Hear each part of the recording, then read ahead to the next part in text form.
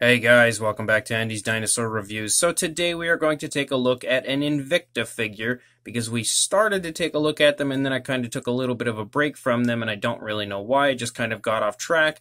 But this is the Diplodocus and it is a beautiful, beautiful rendition of a vintage Diplodocus. Absolutely amazing looking if you ask me, and definitely one of my favorite Invicta figures just because it overall has a fantastic appearance to it, looking like it's straight out of a book I would have read when I was a child. And if you can get that kind of a feeling out of me with a vintage dinosaur figure, then as far as I'm concerned, and in my eyes, you have succeeded, because it really takes me back to the feeling that I would have had as a child, kind of looking at images of these very large lumbering lizards with their tails dragging on the ground. And Invicta usually always brings that exact look out in their figures. So this Diplodocus is a beautiful looking figure here, and at first glance I'm sure you can see just that, but you won't truly be able to tell until we get a nice closer look, so let's go ahead and do that right now. So starting up here at the head sculpt of our Diplodocus, of course we are not going to look at scientific accuracy in any way, shape, or form because this figure is quite old,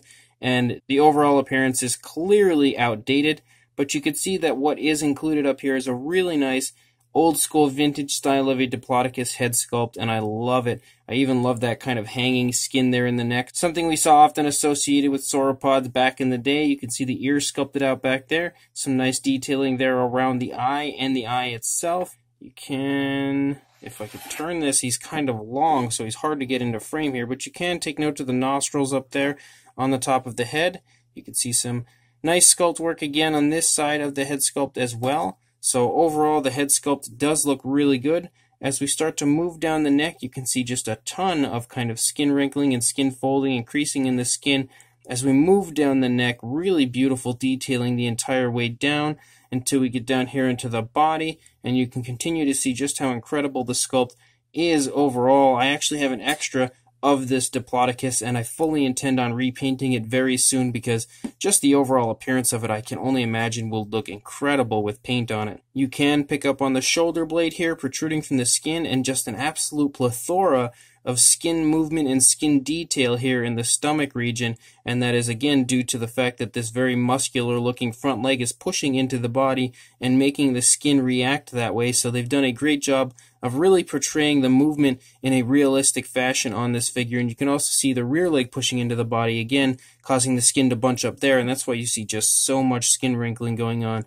I think it's really nicely done, and like I had stated, very muscular front leg. You can really see kind of just the definition of the entire leg right there. You can even pick up on the elbow. Coming down here, the foot sculpt also looks good. Once again, no accuracy with the figure, very old school vintage look, but the foot sculpt for its time does look really nicely done. Really nice skin wrinkling, skin detail all throughout the entire stomach, even coming up into the back. You could just see kind of so much going on as far as the skin wrinkling and the really nice skin texture. Coming back here, you can pick up on the hip bone right there. Moving down here, very muscular looking thigh. The muscle definition is sculpted out to perfection. As we come down the leg, you can almost kind of get a sense of like some saggy skin kind of hanging off of the dinosaur, just giving you that very large animal feel overall to the figure. You can see the kneecap as well, and just like the front leg, you can really get a sense of the entire structure of the leg and kind of the muscles tensing and everything as it's walking along. Nice foot sculpt on the rear foot as well. No nail paint, no paint at all besides this one gray color, and that's kind of the charm of the Invicta figures, and I think that they did a good job actually. They normally just kind of pick whatever color it seems, but at least with the Diplodocus you have a nice gray which looks natural on a sauropod. And then coming up into the tail, you can see some more very nice detailing, but the skin texture gets a little more fine as we move into the tail, but I think it looks really good the way they've done this, and the tail is very long and then drags on the ground, of course, and has a very nice lizard-like bending going on here at the end of the tail, and the way it's kind of just following along the dinosaur, which is again something we saw always associated with the vintage dinosaur.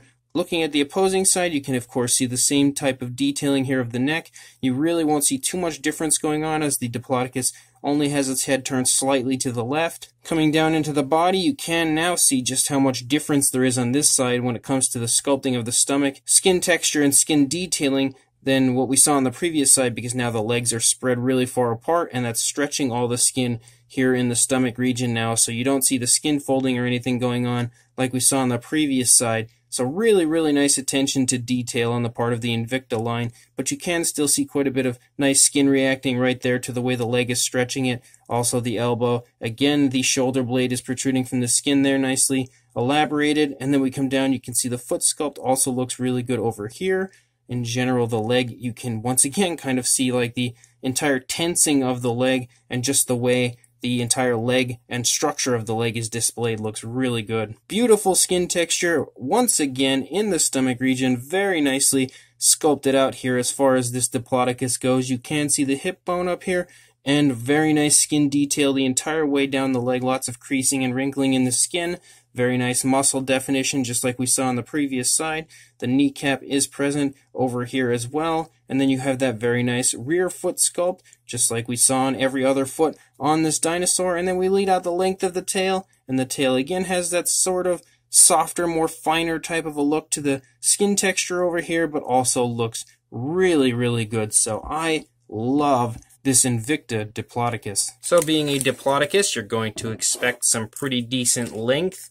So for a length on our Diplodocus from the head to the tip of the tail, it's not too easily noticed from your angle, but from mine, this actually is at about 20.5 inches or 52 centimeters in length. So very long. And the highest point is going to be the neck. And for the neck, you're looking at about 4.5 inches or 11.5 centimeters. For a size comparison, there's Mr. Papo T-Rex, the Attack Pachylovosaurus, and Robert Muldoon back there kind of hanging out by the tail of our Diplodocus. And hopefully, looking at these figures next to it, you should definitely have a good idea of the fact that this is a very long sauropod figure. And one of my favorite Diplodocus figures, I think, of all time would be this Invicta figure, not just due to the beautiful sculpt, but also due to the very striking size, which you can quite clearly see next to these figures. So this Invicta Diplodocus is an absolute beautiful vintage dinosaur figure, just like all of the Invicta figures, because honestly, I cannot think of a single one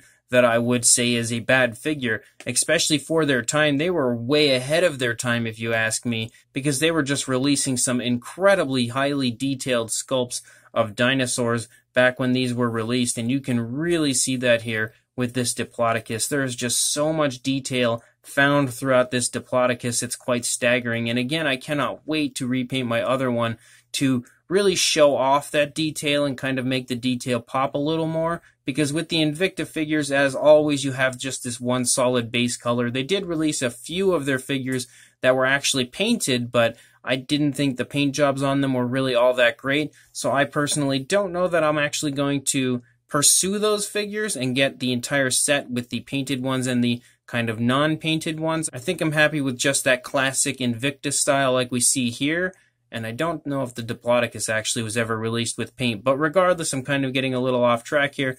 The sculpt of the figure is fantastic, beautifully showing movement in every area that should be showing movement. Really nice skin texture, really nice detailing in every area of this Diplodocus. The paint, again, just being a solid gray, is at least a nice color for a sauropod, so that is a plus, but at the same time, leaves a little bit to be desired if you are a newer dinosaur figure fan and you're used to kind of really nicely done paint jobs on your figures. You won't really find that with any of the Invicta figures, but what you will find is a very cool figure with a nice base color if you want to paint it yourself. But just in general, I feel like the solid tone of color on the Invicta figures just is so cool, and something that is always associated with the Invicta figures, kind of like Takara Tomy has that sort of like association with those ball joints in their figures, and Kyoto's minifigures are kind of like a little puzzle that you have to put together. Like, they just have that sort of gimmick, and I feel like the gimmick of the Invicta figures was just that one solid color.